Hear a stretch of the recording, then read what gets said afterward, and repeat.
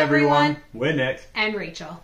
If you're new to this channel and haven't been following our adventures up to now, then you'll typically find us vlogging our various travels as we go around the world.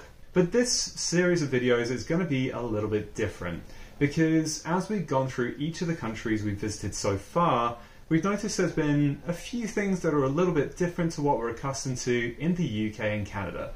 The reason that we have this YouTube channel is to share our travel experiences in the hopes of inspiring other people to travel more.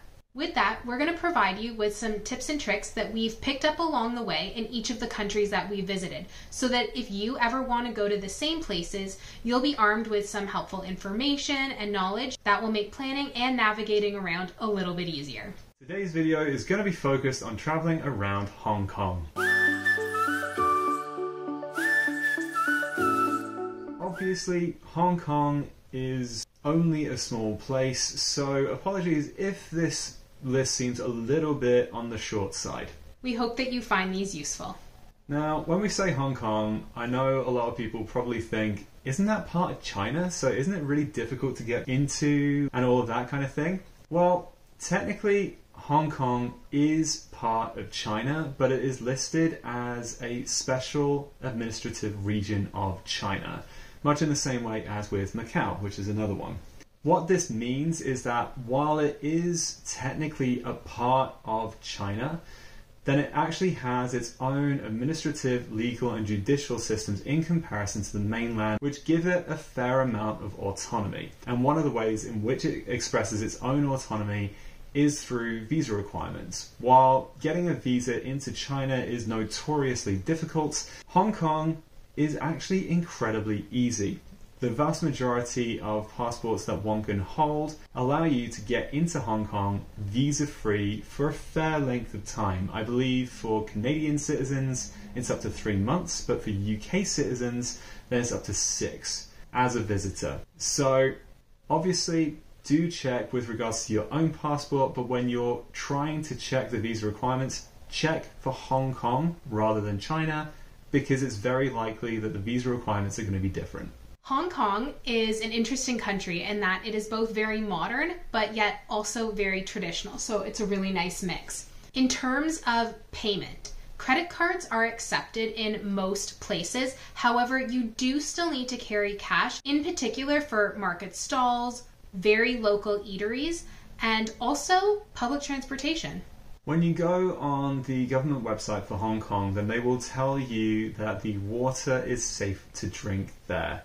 However, you do need to take care if you're staying in an older building, because the plumbing may have not got updated in line with the more modern buildings that you see in Hong Kong. With that, then generally speaking, bottled water is the soundest investment. And the good news is, in most of the places that you're going to be staying, then typically they will provide a water cooler or a means of refilling your bottle with no risks. So definitely do take advantage of that.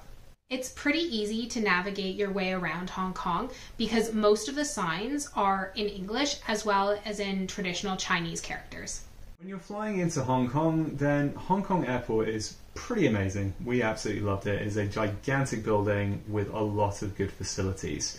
However, the problem with Hong Kong's airport is that it is almost completely isolated from the rest of the city, save for one solitary transport link, and that is the Airport Express train that takes you in.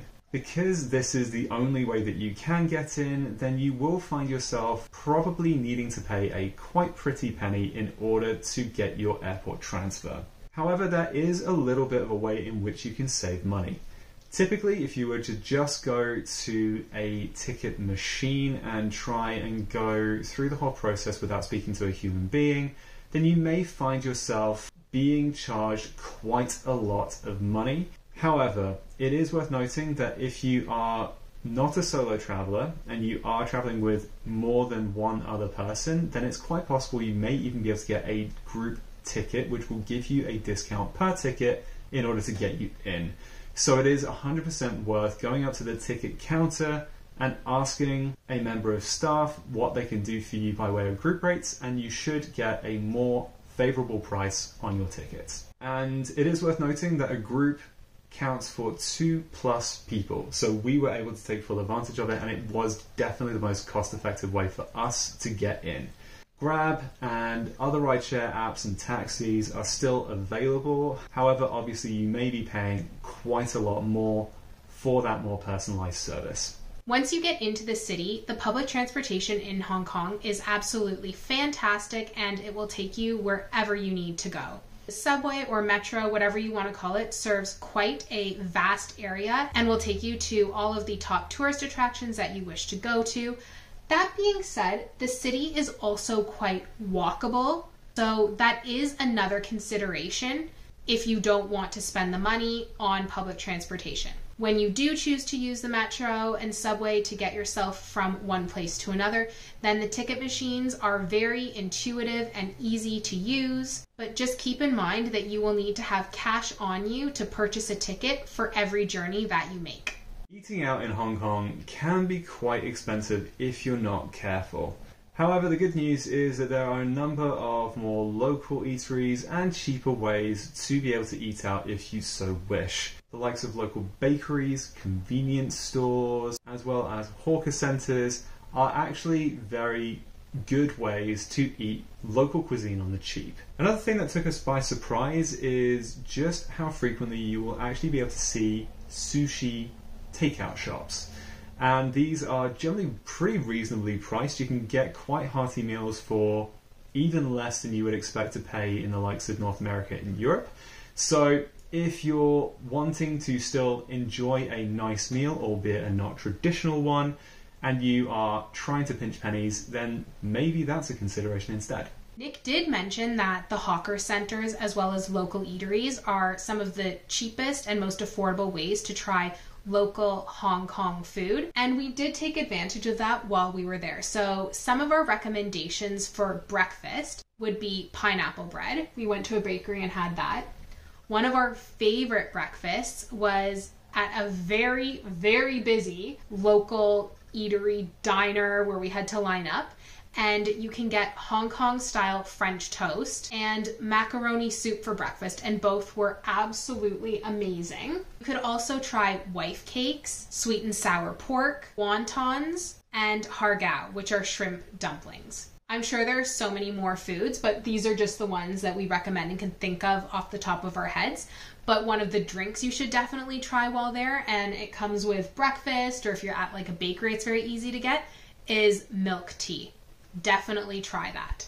One of the major sights of Hong Kong, and it gets you one of the best vistas of the city, is going up Victoria Peak. And generally, to get up to the top, you have two different options. The first one is to take the funicular up, and this isn't without cost. We had a look at the overall cost of it, and I can't remember the exact quote in Hong Kong dollars for it, but certainly it was in the ballpark of about 15 to 20 Canadian dollars per person, depending on whether you wanted it one way or return. However, it is worth noting that actually, if you wanted to hike up there instead, then I actually used the term hiking kind of loosely because it really wasn't that difficult in comparison to other places where we've hiked. It does say that it'll take you about an hour to get up there, but if you are generally comfortable with hiking, then it will probably take you a fraction of the time. It took us about half the time in total going up and down, so don't be put off by what you read. But overall, because of the fact that you also get to stop at a number of other vistas along the way, which you might not necessarily get on the funicular, if you are looking to save yourself a bit of extra money, then hiking up there would be what we would recommend. It is also worth noting that once you get up to the summit, then there are a couple of little malls just full of restaurants and souvenir shops. Each of these is quite expensive, and I would probably go as far as to say just a little bit more expensive than the same thing that you would get in Hong Kong City itself. So that is another thing to bear in mind. Unless budget is no issue for you, we wouldn't necessarily recommend it as a lunch spot if you're on a budget. One of the other really popular things to do in Hong Kong is to go to the Lin Monastery, which is where the famous big, large Buddha is located. You can easily take the subway to Lin Monastery as it is located on the metro system. However, once you arrive at that subway station, you either have to take a cable car, which is very popular and you will see advertised everywhere. But there is another way to get there, and it is cheaper. When we were there, the cable car was actually closed, and so we were forced to take the bus to Lin Monastery. But prior to that, we had been intending to take the cable car to Lin Monastery, and the only reason we know of this cheaper option is because we were forced into it due to circumstance. So located right next to the cable car, you can also get bus number 23 that will take you to Lin Monastery. And I think that one of the advantages to taking the bus is that you get all of these incredible vistas from all around the island, because it is very hilly and winding. So the bus kind of goes along these switchbacks, and it really does make for some beautiful scenery. The one thing to know is that you need to have exact change for this bus. So again, it is cash based and they cannot make change for you. So fortunately, when you get to Lin Monastery, as well as very close to the subway station, there is a 7-Eleven where you could easily go in and buy something for $1 or $2, whatever it might be, so that you can make change. But it's just definitely something to be aware of. And that makes up our short but sweet list concerning Hong Kong. We hope that what we have provided you is helpful, but we do completely recognize that it is not an exhaustive list and that there are plenty of things that you may want to know about Hong Kong, or that you already know that we've missed off of this list. Therefore, if you have any further questions or you have a recommendation yourself, then feel free to add them in the comments below. Until next time though, take care. And keep smiling.